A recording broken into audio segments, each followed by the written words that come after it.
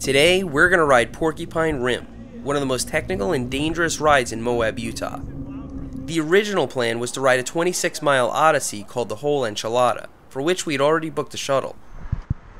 The weather didn't cooperate, but the shuttle company gave us the option of starting further down the mountain. This meant we could still ride Porcupine Rim. We took them up on that.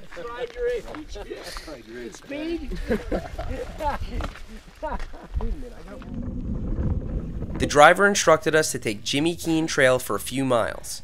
This was a fun, flowy warm-up which ended at UPS, or Upper Porcupine Singletrack. This is where the party gets started.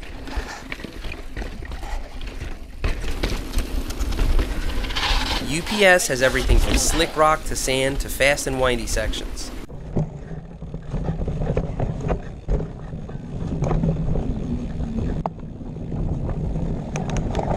Sometimes the trail runs right along the edge of the mountain, revealing amazing views of Castle Valley. When you see pictures of Porcupine Rim, you'll always see shots like this. Wow. I don't know whether the fog and rain made the view worse or even more magnificent. This is incredible. Gotta stop for the views.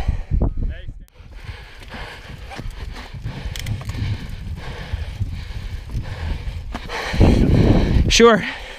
Let me just get to the top of this. Yeah. Going for it! Oh my God, don't do that again.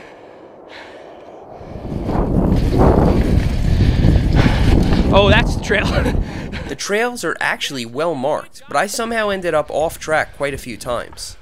The others quickly learned the consequences of taking my wheel. Oh shit, don't hold my wheel. Wrong turn. It is what it is.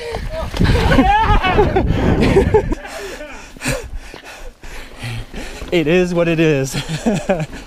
After shredding UPS for a few miles, we reached LPS, or Lower Porcupine Singletrack.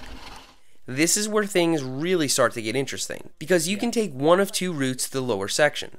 We took the one to the right, which was an impossibly tight switchback. A lot of people walk this part, but this dude was committed to cleaning it like a friggin' boss. Oh, you got some. Oh, God! If you went over here and then in this. Oh. Yes. Got it. Yeah, dude, and that came out with good speed. That was so clean.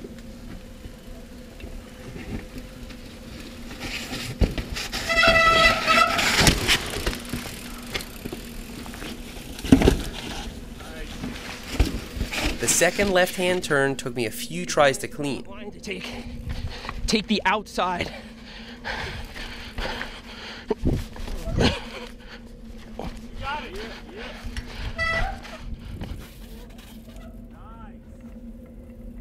This switchback seemed like a qualifier for what was to come, because the really rough stuff was ahead of us.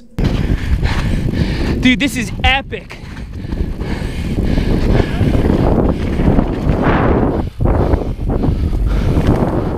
We were bombing so many ledges so fast that eventually one got the best of me. It was slanted in the opposite direction of the trail.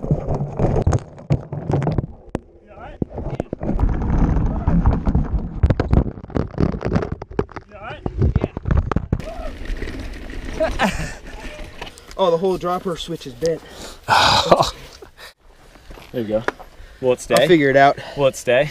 Yeah. Well, no. A few repairs up on the handlebars and we were on our way. Lower Porcupine Singletrack eventually gives way to a Jeep road, or as the sign says, simply Porcupine Rim. This seems to be the only part of the trail that people complain about, and I guess I can see why. It's the single longest section, which is composed of loose, unvaried, chunky double track. It's definitely not my favorite section, but we were all smiling ear to ear the whole way. If you're a good descender with a capable bike, you can totally bomb the Jeep road. The scenery is also incredible in every direction, and if you're taking your time, there are fun slick rock features to session along the way.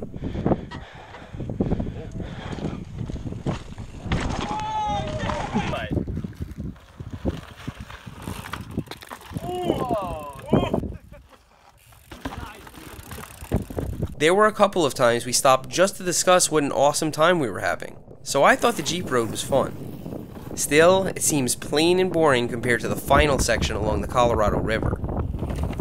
This is known as Porcupine Singletrack, and it's the stuff of legends.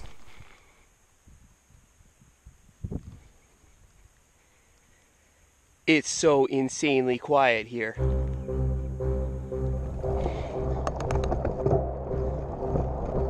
Things get faster in this section, and everything on your right starts to get increasingly interesting.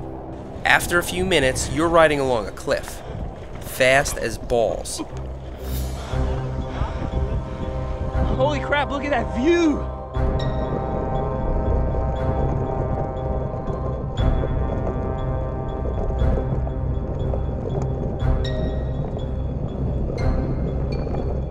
As the exposure increases, so too does the difficulty of the features. It's like the last level of a video game, where everything culminates into one epic battle to the finish. Things keep ramping up.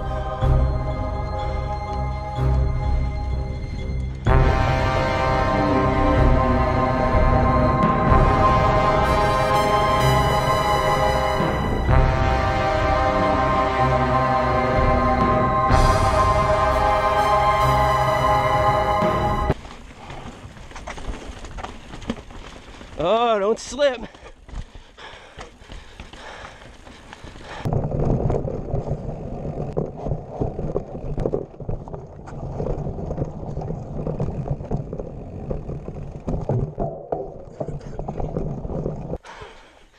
You guys all right?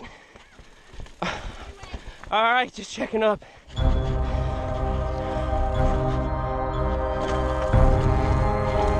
We regrouped and reached a pathway between two boulders. What is this?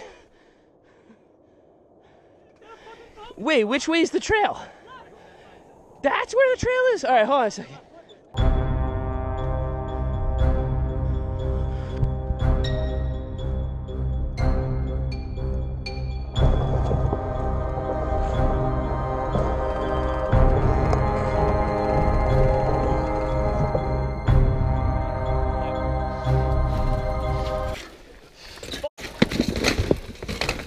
That's me going OTB on a 2-inch high rock. What just happened? After watching this from 3 different camera angles, it's still not clear what happened. Whew.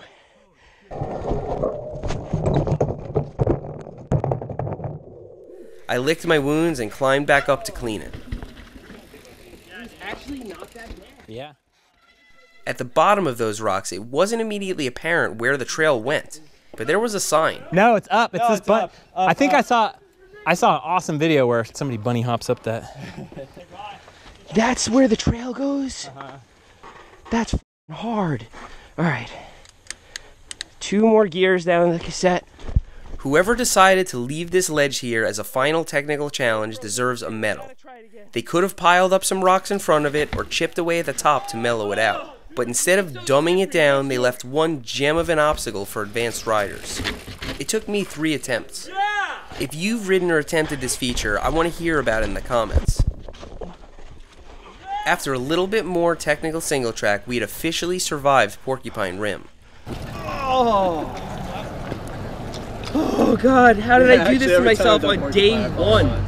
We began our ride back into downtown Moab for a much needed recovery meal. Like I said earlier, Porcupine Rim is actually part of a much longer ride called the Whole Enchilada. The next time we're in Moab, we'll eat the other half of the enchilada and bomb Porcupine Rim once again. Hopefully the weather cooperates and we can really film this in a way that does it justice. Here's one camera view that is not happening today. If you're craving more footage from Porcupine Rim, check the description for some links. Thanks for riding with me today, and I'll see you next time. Holy crap! This is amazing!